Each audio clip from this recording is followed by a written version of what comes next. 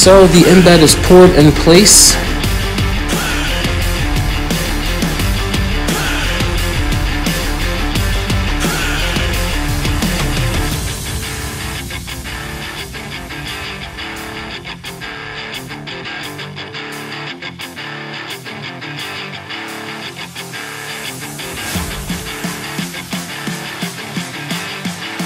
Hey guys, yeah, we finished framing the wall out. It's complete. We actually jumped the gun a little bit. We did the pour. As you can see there, it's still wet concrete, and we just went on and started framing. Everything turned out well. Kept that pattern of 16 on center. So we sheathed this wall with 3/4 inch plywood, and we have also layered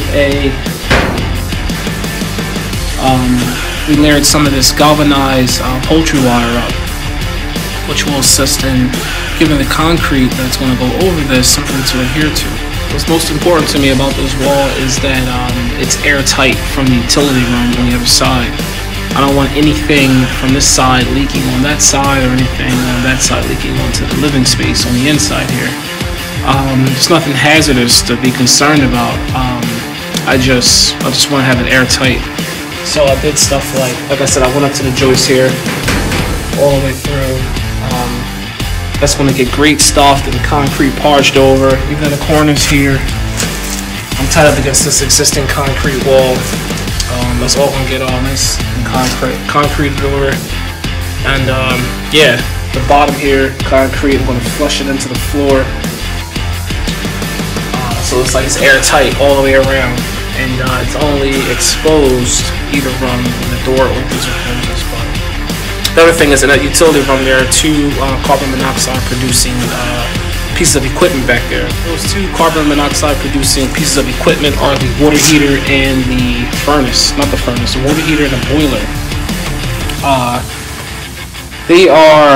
Everything's properly installed. It's not a carbon monoxide leak in that room, but because this is intended to be like a lounging area, I just want to double precaution,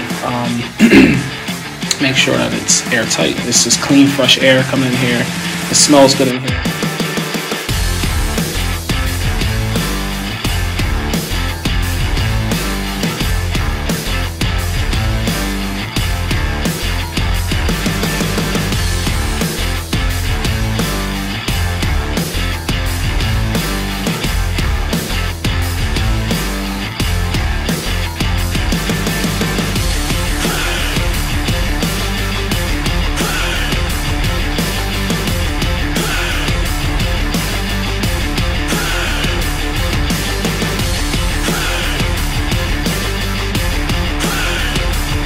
So the wall's all parched up now, type that structural concrete.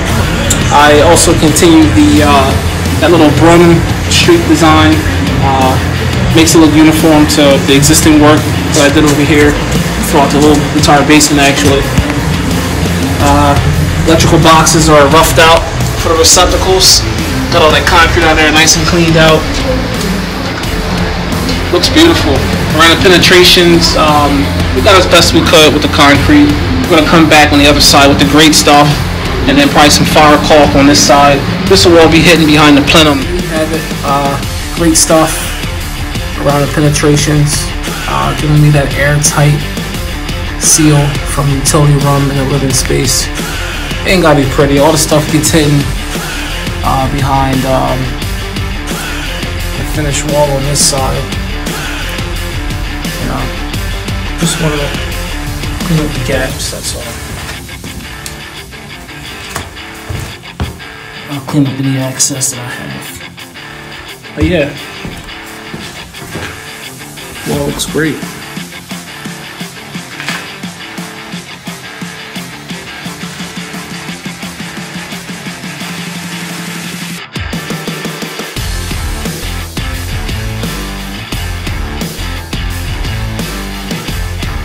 Wall was just insulated with R21 insulation. It will then get a 3/4 inch ply sheathing. Over top of that will go the galvanized wire mesh. And then the finish will be that concrete finish we showed you guys earlier that's continuous around the basement walls here. This does conclude the basement wall partition construction, and thanks for watching.